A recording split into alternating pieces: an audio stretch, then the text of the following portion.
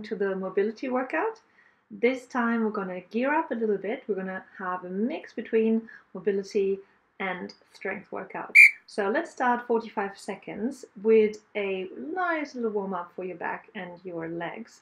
So it's a squat and hamstring stretch. You want to inhale, bend your knees slightly upwards, feet pointing towards the knees. And when you exhale, you fold over and really release your back, your head. Make sure when you fold forward that your head is really hanging. A lot of people look forward and then your neck is really tight. So you want to relax, squat down and then fold over. 10 more seconds. Make sure to exhale when you fold forward. Well done. Next one. A little bit of wider squat, so you want to have your legs wide, at least double the width of your shoulders, feet and knees pointing outwards, and we're going to do this for 30 seconds, and we're going into a deep squat while we're contracting, navel in, exhale and inhale, get back up, stand tall, shoulders wide, shoulder blades pointing towards the spine. Well done. And here we go with a side bend. We're doing this for 60 seconds because it's alternating. You want to squat down and then side bend by crossing one leg backwards. And you can do the squat as low as you can. I like to do my squats with my hips knee height. You can go lower if you want, or a bit higher if you're not warmed up yet. You want to inhale when you squat down and exhale into the stretch. Very nice. Now, since we got the time, you can really work on your stance, on your feet. You do want to have your heels firmly grounded into the floor, as well as your big toe mounts. Really press your big toe mounts into the floor, and even when crossing your feet over, you do want to still have your big toe mount pressing into the floor, really having a long leg and a long spine. Well done. I hope you're warming up right now. So last warm-up exercise is a lunge back rotation for 60 seconds as well, because it's alternating. And we're starting with a lunge backwards. Big step backwards, and then rotate towards your forward leg. Make sure when you lunge backwards to make a huge step so your forward knee stays behind your toes, slightly in front of your ankle or over your ankle, so you can easily get back up. And when you rotate, you can either have, like I'm doing, the hand on the floor. If you're very flexible, you can put your elbow on the floor, or if that's too much, you can put your elbow or hand onto that bent leg, on that knee, and do your nice little rotation. Most important here is the rotation and the hip opening. So we're doing two things at the same time. Hip opening, so you do want to drop your hips, and a nice little rotation all the way up to your head, so you want to rotate your head as well. All right, here we go. First round, strength, and still a bit of mobility. So we're going down into a squat and up on our toes. 45 seconds. Here we go. When you squat down, really shift the weight backwards and down. And when you come back up, imagine you're jumping. You do want to stay on your big toe mounts, so don't lift all the way onto your toes. Stay on your toe mounts and really press down into your 5 toe mounts. Really feel them on the ground, lifting your heels. Very nice. And stand nice and tall, moving your arms. When you bend down into your squat, really pull the arms forward and have a straight line from your pinky finger all the way to your hip. And when you stretch up, you want to lift your sternum to the sky. Wonderful. Next one, you'll love it. Triceps push ups, only 30 seconds. Up to you, on your feet or on your knees. So the secret to triceps push ups is to have your hands really close to one another, approximately shoulder width apart and slightly behind your shoulders. Keep your middle fingers parallel and pointing forwards. Now, when you bend your elbows, those elbows will be really close to your rib cage, almost touching your chest. Now, if you're starting on your feet, you can finish on your knees or try to stay on your feet. Well done. Now, turn around, hip lift, right and left side, 45 seconds each. So you do want to press your left foot first into the floor, lifting your right leg. And this right leg is pointing towards the ceiling. You do want to keep it very steady, no swinging, no trying to get some momentum out of this leg. You really want to have the force, the power coming from your right leg and from your glutes. You can help a little bit with your arms, so your arms, your shoulders can press into the floor, but most of the movement is coming from your legs and your glutes. It's 4 more seconds. Don't forget to breathe. All right, now change leg, and here we go. You're grounding your right leg into the floor, lifting your left leg to the ceiling. Again, you don't want to bounce, you don't want to sway, you want to have your leg in the air, very steady. If you can, point your foot. If you start to have cramps, like I sometimes have, then you can also flex your foot or move your foot. Important the leg stays steady. The other foot stays really grounded on the floor. And again, you do want to feel your heel pushing into the ground and your outer arches and all of your toe mounts. Just as in the squats, the same muscle groups as in the squat. We're just engaging more of the back part of our leg muscles. Well done. Now, turn around again. This one is in a plank pose, but we're alternating, lifting our legs. And you can nicely point them if you want to. Here we go, 60 seconds, because it's alternating. Keep your hands really firmly grabbing the floor. Remember, hands and feet are more or less the same. So you do want to have your heel grounded as well as your finger mounts. And the index finger mount is the most important. Really focus on grounding your index finger mount. And this will help you to get those shoulder blades together. Try to pull your shoulder blades towards each other, really having a nice long neck. Wonderful. And then your core should be bracing and the legs should be lifting all by themselves. Try not to sway, try not to shift your weight right to left. When you lift the leg, stay grounded, stay in the middle. Brace your core. Do whatever it takes to stay in the middle. Very nice. And here we go, little finish, standing up, a little bit for the heartbeat, 45 seconds, running on the spot. Here we go. Try to stay on your tippy toes, on your mount, so don't get the heels down. That will slow you down and that will get that bounce of your runnings. And you want to have your arms engaged, so make sure your arms are going back and forward alongside your legs, so you get this little rebound from your spine movement, the contralateral spine movement. And if you can, try to get those knees up as high as you can. I always try to get them as high as hip height. You can get them as high as you really want. Come on, get those in. 4 more seconds. Keep breathing. Well done. All right, here's round 2. You know what to do. So now we can go a little bit lower, a little bit higher, and a little bit faster. 45 seconds. Squat, lift on toes. So the idea is to really stay grounded with your feet, to keep those legs engaged.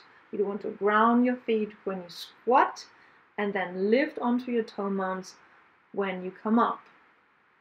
I like to exhale, squat down, and inhale, lift up, because the inhale helps me to open that chest and to really grow into that lift. So inhale, coming up, pulling those shoulder blades together, engaging the back body a little bit, and then exhaling, pushing those hips backwards and down, grounding all four corners of your feet.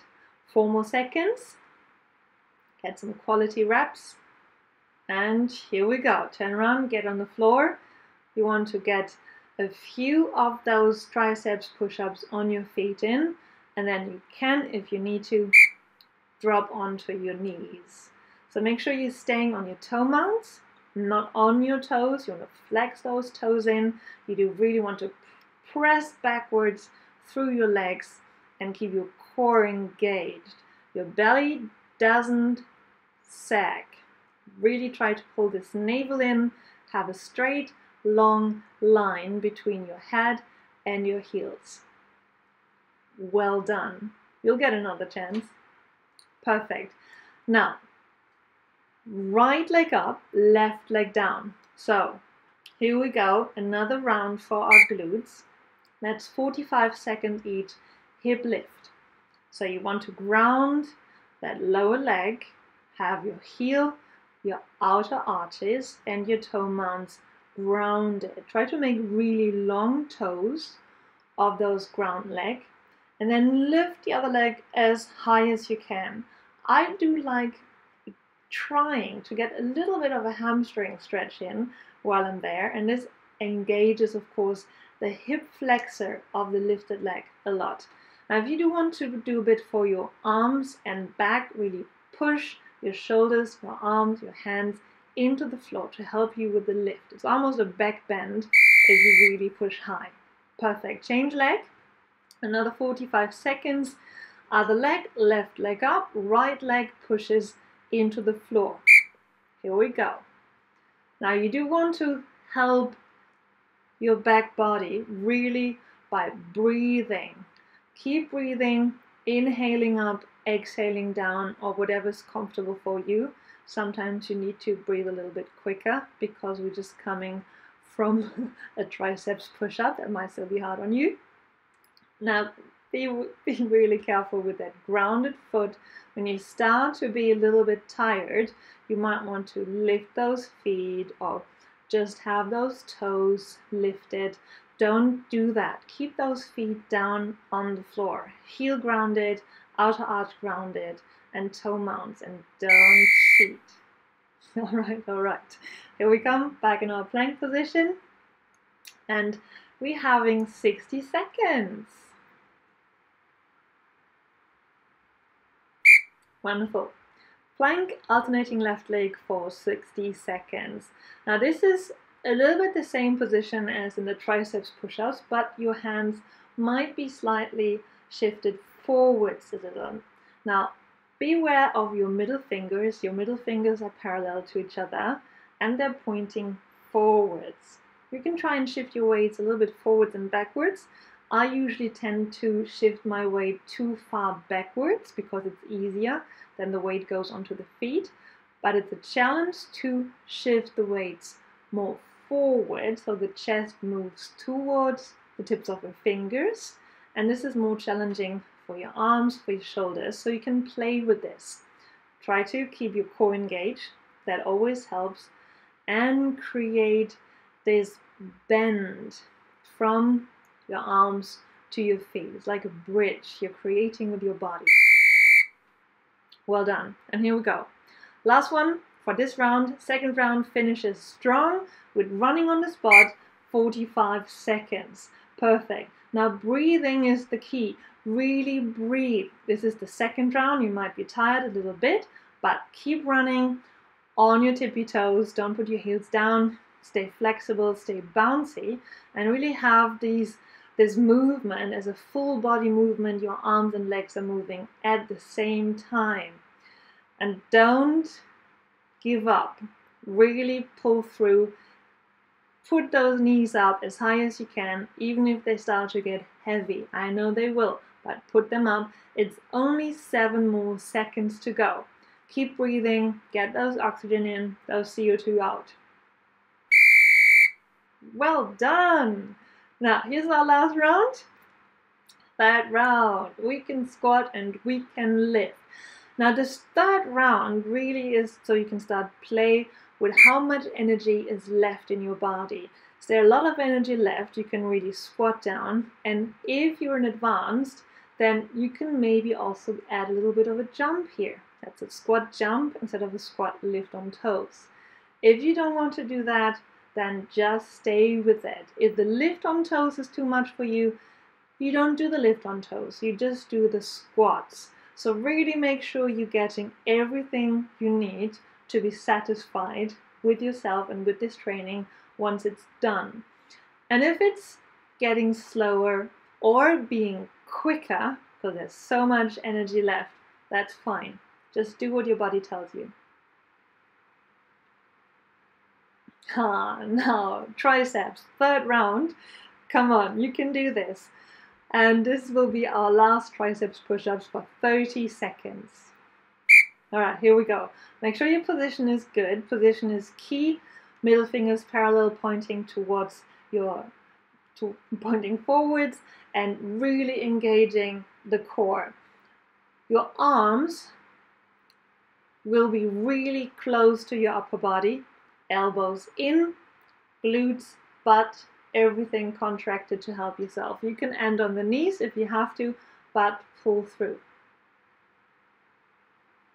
Wonderful. Now you can kind of relax a little bit. Hip lift, right and left, alternating. We're doing 45 seconds each. Right leg comes up first, left leg is on the ground. Now this is your third round. You know the exercise, you know what to do with your feet, you know not to sway, you know to push your arms and shoulders into the floor. But now what you don't know is that you can stay up in the air. So you can or you cannot let your butt touch the floor, and also you can start bounce in that up position. So if you don't want to go all the way down, this becomes a little bit harder. You're bouncing, you're having little bounces in the extended position if you want to do a little bit more, but keep your form. Wonderful. Whatever you did on the other side, do the same thing, lifting your left leg now. So right leg goes on the floor, right foot is on the floor, left leg is in the air. Do the exact same thing as you did on the other side. If you were bouncing, keep bouncing. If you were touching the floor, continue touching the floor. And if you didn't, then don't do it on this side. Try. And just be aware that your neck stays long, that you keep breathing. This will be the last time we're doing this hip lift on that side. Isn't that wonderful? And that will be your third round. Big finale. Almost done. Just 10 more seconds. Keep doing whatever you're doing. You're bouncing, you're touching the floor, or you're not. This is your workout. 4 more seconds. Wonderful. Here we go. Plank pose. Middle fingers parallel, pointing forwards. Shoulders are pulled away from your ears, shoulder blades pulling towards each other. Now your belly comes in. Core really tight to help you keep that position when you're lifting those legs. We're having 60 seconds for this. 60 seconds for your shoulders, for your core, and for your butt. This is another glutes workout. The more you lift the leg, the more you're contracting your glutes. And I like to keep the leg in the upward position for a split second or a second. So you're not swaying your leg, you're not swinging it, but you're controlling it. That's basically key of any movement we're doing, of any movement at all, is to stay in control, not to sway, not to just follow a momentum, because you do want to be able to stop the movement at any point in time. And you can try this. Can I stop my leg in the upright position, or does it fall down? Well done. All right, last one for today for the exercise part, and then we're calling down is the running on the spot, 45 seconds. Here we go. Whatever is left in your body, get it out there. Whatever you still have, put it into your legs. Keep breathing, oxygen in, CO2 out. Here we go, knees up, knees up, knees up, and keep bouncing. Really stay light on your feet. And key is really to be quick, to have this momentum of rebounding from the floor. Remember not to push your heel down, that will slow you down. Just get those rebounds from your arches. Stay on your toe mounts. Really good. You almost did it. 5 more seconds and you're done. Keep breathing. Oh my God, cool down. You did it.